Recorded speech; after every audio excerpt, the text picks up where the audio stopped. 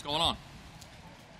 Shane, just thoughts on JJ not being here now? Yeah, you know what? I'll say this about JJ.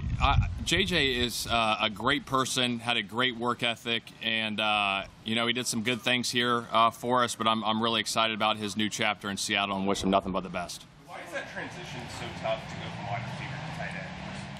Well, I think, you know, you're outside wide, and now you go inside to start blocking defensive ends. You know, it's a whole new world in there. And you know what? He battled. He did a nice job while he was at it. But like I said, wish him nothing but the best in Seattle. With those numbers down at tight end, Noah Tangia made some plays. What's been the difference for him going into this year? Well, I think, you know, going into year 2 here with Coach Michael, and he's had some experience with Jason in Indianapolis. He knows the system well. And then just keep improving every day. That's what we're all about, is getting better every day, and he's been doing a nice job.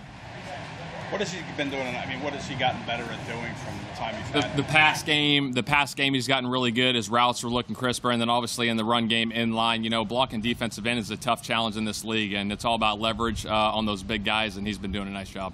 It's our first time talking to you since the game. What stood out to you about Jalen's performance? Gosh, you know what? He was flawless in the game. You know, 6 for 6. He was great moving in the pocket on the first play. You know, he got out and made the explosive play on that one, and then he came back and checked the ball down to the back, got another 11 yards there, and then we hit the, you know, pivot over the ball to Jack, and then we hit the chip screen, and then he scrambled and scored a touchdown, and we got called for holding, and then we come right back, and he throws a beautiful pass to Dallas, and Dallas is just so strong, and his finish to go get in the end zone was impressive. It was a really good start. How was the play calling operation? It was great. You know, we obviously didn't run it there. We threw it 6 times on that drive, and that's just kind of how it played out. You know, we hit the big one, then we hit another one, and then we hit another one. I was like, well, shoot, we're throwing it pretty good. Let's keep throwing it. And that's what we did, and it worked out. For any of those plays like RPOs, did he have an option? No. Yeah, there was a straight pass game. Yep. Shane, with the 28-yarder to start the game, Yeah. We saw him throw on the run. Yeah. How do you go about improving accuracy throwing on the run? Well, I think those are things you work out in practice and an individual. You know, you got to rep it. I mean, with anything, you got to rep it over and over again. And he's been doing a nice job, and Coach Johnson's done a nice job in individual with him, getting him out of the pocket and working those throws. And it's starting to show up big time. Jalen's completion percentage when he threw the ball downfield last year was towards the bottom of quarterbacks. Are there any tangible teaching points that you guys have worked on, or is that something that just... You know what? That's a great question. You know, we looked at a lot of things. We looked at something yesterday for a while with the wide receivers and quarterbacks, just some balls down the field and how we want to throw them and when we want to throw them. And I think a lot goes into that. And obviously, you know, when you catch the right coverage on certain deep balls, right? Because when you throw it deep, I mean, obviously the percentages of throwing the deep ball sometimes are lower anyways. But if you can catch them in the right coverage with the scheme you're running, you can create those explosive plays, and sometimes they're wide open, you know, and sometimes you got to make contested catches, but those are things we got to work on. Do you feel like he's been better at that this camp than he was last year? Yeah, absolutely. I mean, you see it in practice. He hit a big one the other day to Quez right down the sideline. He hit another one to Rager the other day on that post, so it's showing up. What did the running backs, Jason Huntley and Kenny Brooks, what did they show you Friday night? You know what? Jason's an explosive player, and some of that explosiveness showed up. There's some things we need to clean up from a detail standpoint that we talked to him about, but the explosiveness, the speed he shows, he had some good plays. And then Kennedy's a big, powerful runner. You know, he's that type of guy that can get in there and get you those tough yards through the tackles. So excited about both those guys. What are you looking to establish in these joint practices against the Browns, and specifically from Jalen? Yeah, I love the joint practices, to be honest. It breaks up camp. It gives our guys another opponent, and it's really all about competing and going out. You know, you get 2 practices. Obviously, they're in a controlled environment, but, you know, you get that true competition, you know, the situations you can set up with them. You know, it's scripted, and then sometimes you have the call-it periods.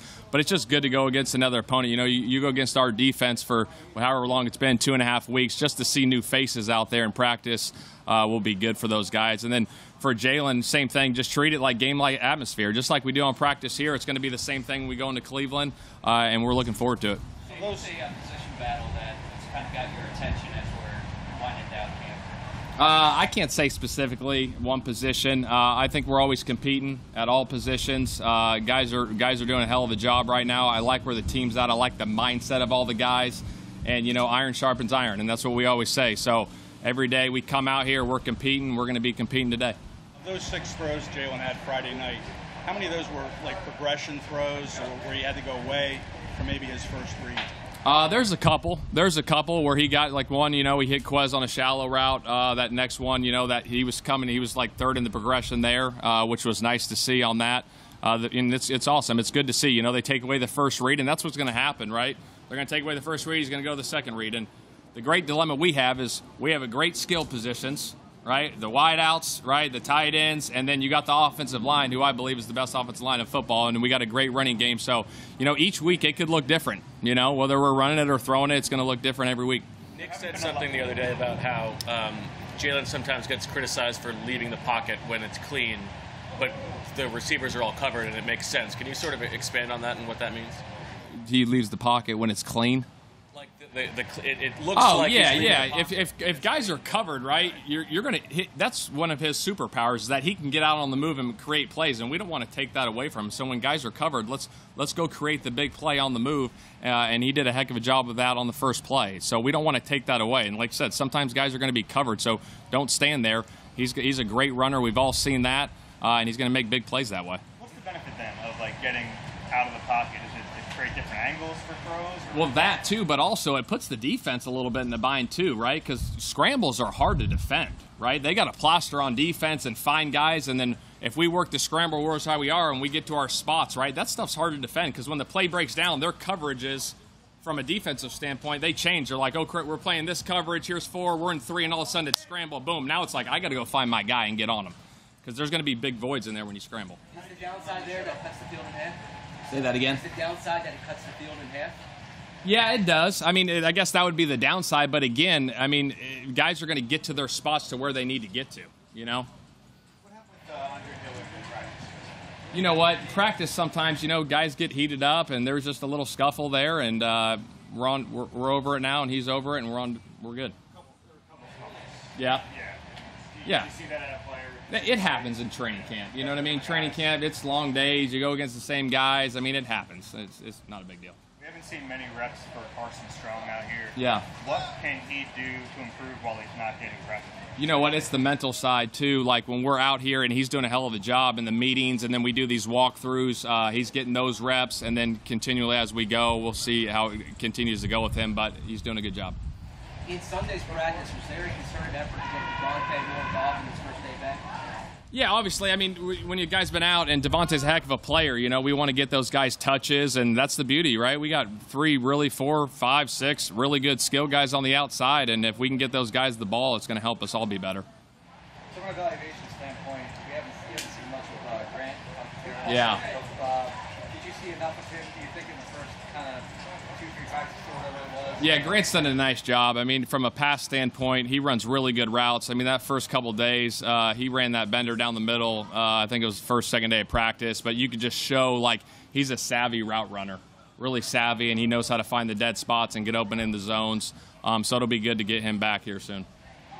There's a lot of new guys on defense. Obviously, you're going up against them every day in practice. Is there a guy that's really stood out to you while you've been out here? You know what? There's a lot of guys that stand out. We got a really good defense. The DB, Slay, Bradbury's been a really nice addition. He's a really smart veteran player. And it's tough. You go against these guys, Slay and Bradbury, every day in practice, and the wideouts, they know, right? They know our demeanor. They know the receiver's demeanor. So it helps us, right? It helps us, and those guys are talking day in and day out.